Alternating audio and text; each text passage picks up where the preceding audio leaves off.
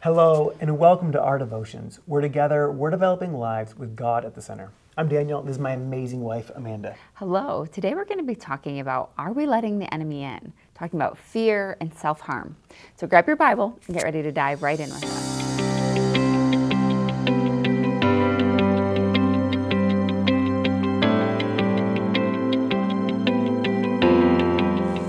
So I was thinking about a message that Pastor did where he was talking about letting the enemy in, and then thinking about just the times right now. Yeah. As we look around, it's Halloween, and there's so much that goes around right there. But fear is a real thing. Fear is a huge issue for so many people, and we prayed for some people yesterday. But my life was impacted by fear. I didn't really realize to what degree for a long time, but so many people end up crippled by fear. Yeah, absolutely. I think Romans, where you're at there, says that we don't want to be a slave. Yeah, it says, for you did not, it's 8:15, for you did not receive the spirit of slavery to fall back into fear. And 2 Timothy chapter 1, verse 7 says that God has not given us a spirit of fear, Yep. but of power, love, and a sound mind. Yeah. And I want to encourage people that to be intentional right now. So many people are opening up the door for the devil and don't recognize that when you open up a door and something comes in, you let it in. And now it's going to wreak havoc. And a lot of people are like, well, but I only meant to let it in for the night. Yeah. I only meant to let it in for this movie, this thing. But when we're intentionally letting in fear, we can get ourselves a lot more than what we bargained for. Yeah. Well, I'm thinking about the devil. Like, he doesn't wait for us to ask permission.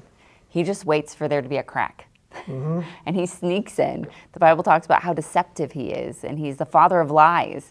You know, someone like that is not waiting for you to want him. He's waiting to see how he can weasel his way in. Absolutely. 1 Peter chapter 5, verse 8 says that your enemy, the devil, goes around like a roaring lion, seeking whom he may devour. But just before that, it says, be sober-minded and watchful. Yes. And this idea that we've got to be careful and we've got to watch to make sure that we don't open up a door or leave a place for the enemy to attack. And so even today, as you look and you go, hey, what things are we going to participate in? What things are we not going to participate in? I encourage you to be sober and to be watchful. Yeah. And to watch and go, hey, I am not going to give the enemy a foothold in our life. And I know that for me, I didn't even recognize how it got in, but I've discovered that fear had found its place in my life, and it was stopping me from the call of God on my life. Like, I had a fear of speaking in front of people. If you can imagine now. But that's like what God has put me on earth for. Like he put this calling on my life, but this fear was there to try to rob me of that call. Right. And this is so common that the devil uses fear to rob us of what God's called us to do. Yeah. And I remember having my brother-in-law pray for me and being set free. There wasn't sparks flying, there wasn't fancy moments, but in my life, everything changed. And the next time I was going to try to talk in front of a group, everything changed. Yeah. It went from being a gut-wrenching fear to being like, oh, this is something new, little butterflies, but totally different. But I wanted to mention this, and we could just talk about fear and people who've been set free from fear for oodles of time. But I also wanted to mention self-harm, because I've talked to more people than I can count who were dealing with worry and anxiety and depression. And somewhere in this mix, they got into self-harm.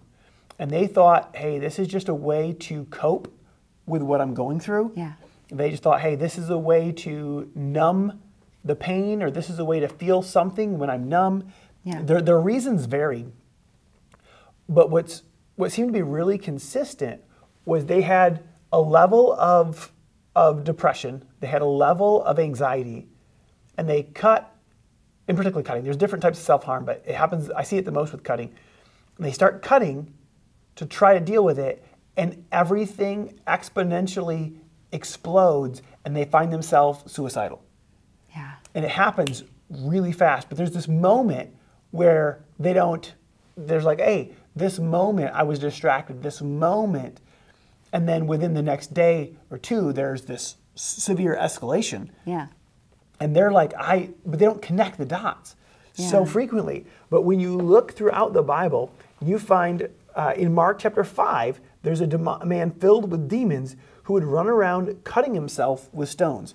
Yeah. And in 1 Kings chapter 18, there's all these prophets of Baal. And as they would worship and pray to Baal, it said they cried aloud and cut themselves after their custom. So demonic worship frequently included, part of their demonic custom was cutting themselves. And people don't realize, they're like, well, that's not why I'm cutting myself. Yeah.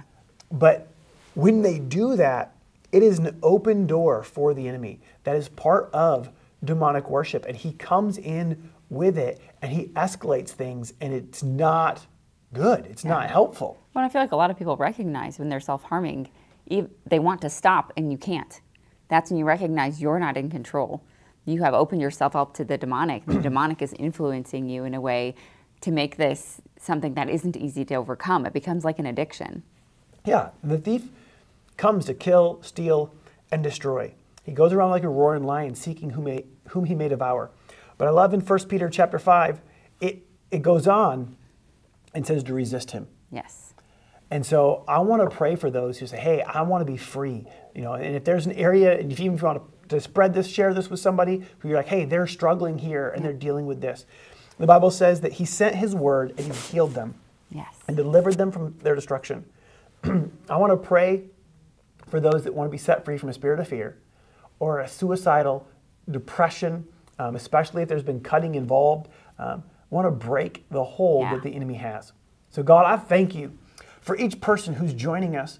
God, that there is freedom found in you. I command fear and anxiety, worry, depression, self-harm, and a spirit of death to leave now in Jesus' name. I speak peace and healing over them. God, a revelation of you, your love and your acceptance. I speak peace and I command those spirits to go in Jesus' name.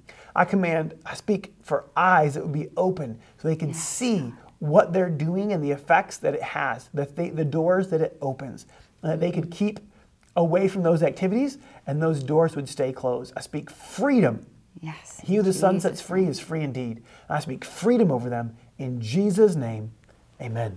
Amen. Well, let's get into our confessions and confess God's word over us. And remember that if those thoughts come back, if you start having those depressive thoughts, those suicidal thoughts, those self-harm thoughts, you have the same power that raised Christ from the dead living in you if you're a Christian. So you can rebuke it in Jesus' name and replace those thoughts with the Word of God. Yes. All right, let's repeat these. I don't have a spirit of fear. I don't have a spirit of fear. But of power, love, and a sound mind. But of power, love, and a sound mind. The same power. The same power. That raised Christ from the dead. That raised Christ from the dead. Lives in me. Lives in me. No weapon formed against me shall prosper. No weapon formed against me shall prosper. I resist the devil. I resist the devil. And he flees from me. And he flees from me. I choose prayer instead of fear. I choose prayer instead of fear. I am strong and courageous. I am strong and courageous. Fear has no place here. Fear has no place here. For God is with me. For God is with me. I put God first. I put God first. And he takes care of me. He takes care of me. Greater is he who is in me. Greater is he who's in me. Than he who is in the world. Than he who's in the world. No evil shall befall me. No evil shall befall me. Nor shall any plague come near my dwelling. Nor shall any plague come near my dwelling. For God shall give his angels charge over me. For God shall give his angels charge over me. To keep me in all of my ways. To keep me in all of my ways. I cast my cares on God. I cast my cares on God. I fix my eyes on God. I fix my eyes on God. And he fills me with his peace. He fills me with his peace. God, I thank you for your peace that surpasses understanding. God, that it would fill each person. God, that is joining us. God, that fear has to leave, that peace can replace it. God, that we could know you, that we could cast our cares on you, that we could let them go and place our hope and our trust in you, that we could fix our eyes on you and have that perfect peace. God, and I thank you that your love and acceptance would replace these lies of the enemy, these lies and this desire for self-harm. But God, that we would be filled with love and encouragement and hope. In Jesus' name, amen. Amen. We hope that this encouraged you today. If it did, could you help us out by hitting like, share, and subscribe? And we want to invite you to get into God's Word for yourself, to discover who He is and what He has for you. Be blessed. We'll see you again soon.